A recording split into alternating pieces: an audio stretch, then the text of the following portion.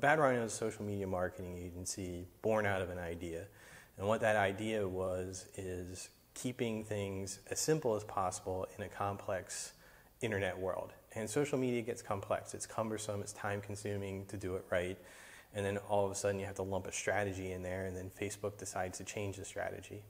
So when we started this company, we had a couple of different things that we wanted to make sure we bring to the forefront. The first one was education. We wanted to educate small business owners the best way possible to get the most out of their social media campaigns. Unfortunately, just like in any other industry, there are people that will rip you off or sell different things that maybe don't make much sense. And on the internet, unfortunately, there seems to be quite a few. So we always said, number one is educate potential clients as well as current clients. The second part of who Bad Rhino is to always have a robust internship program.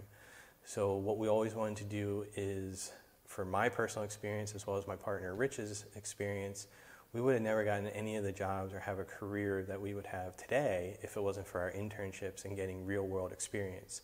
So we always wanted to make sure that we had a good internship program so that we could work with students to give them real experience, not just go get us coffee type of thing. So the bigger part to all that of who Bad Rhino is making sure that we lead with a service and or product, however you want to call it, that educates but also gets results. The internet can be a complex place, whether it's just websites, social media, Google AdWords, there's a lot of moving parts to it. So we always wanted to lead with something that gets results and make sure we have some fun doing it. Social media should be fun. You're creating content, you're branding your business through some fun channels. So we want to bring that to the table as well. As we've been able to grow, we've done a lot of cool things with nonprofits and giving back, helping them, get their brand out there, working in the golf world to sponsor golf tournaments and having some fun that way.